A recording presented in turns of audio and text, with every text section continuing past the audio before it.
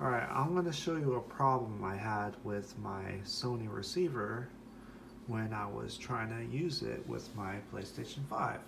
So, the problem I had was the subwoofer was not turning on, but it was turning on for everything else but the PlayStation 5. So, I figured out the fix, and it's right in the manual.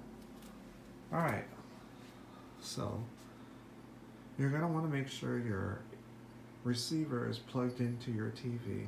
So hit home. Alright, go all the way down.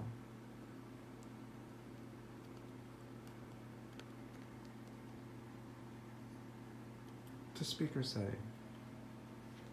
Alright, so every speaker is set to large. You're going to want to change that to small.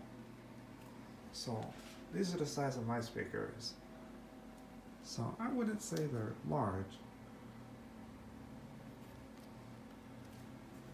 So you're going to change them to small.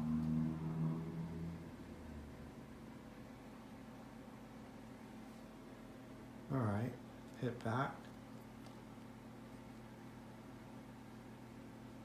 Alright, so you should see your subwoofers turning on when using the PS5. Alright, thanks for watching, like and subscribe.